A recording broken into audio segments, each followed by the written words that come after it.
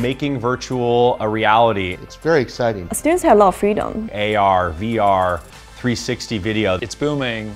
Hey, this is real. From the first day of class, students are working as a team. We stay ahead of the curve by ditching the textbook.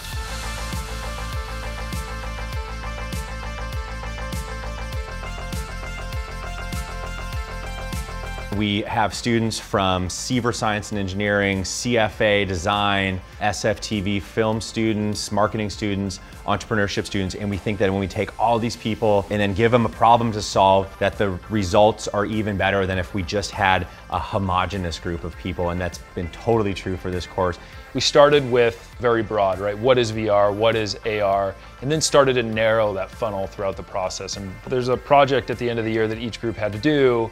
I've seen the students start from the beginning, they were very apprehensive and nervous, to now diving in. And the final deliverable is a VR video based on a brief that they were given. I think these projects are going to have a broad impact.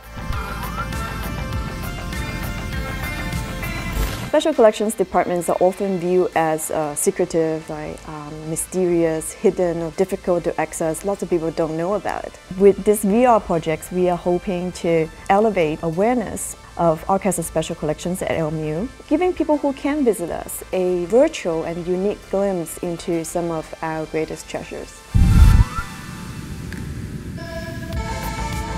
We're working with a company actually named Spherica to be able to capture some amazing content. They're using drones, they're using rovers, and we're kind of getting an immersive experience of what it's like to be part of the LMU men's soccer team.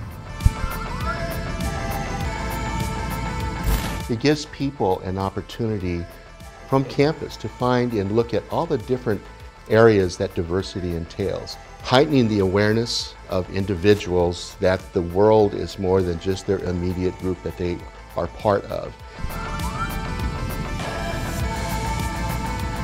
It really is designed to empower individuals with disabilities to tell their own stories. There are a lot of people talk about VR as sort of an empathy engine, and we see the VR experience as a possibility of saying, hey, if you can really, for a moment, be in somebody else's skin and really experience what the world is like. Wow, I had no idea. I have a cousin with dyslexia. Holy mackerel, I had no idea. We're using this immersive technology to help solve real-world problems in ways that have never been done before, and it's really cutting edge.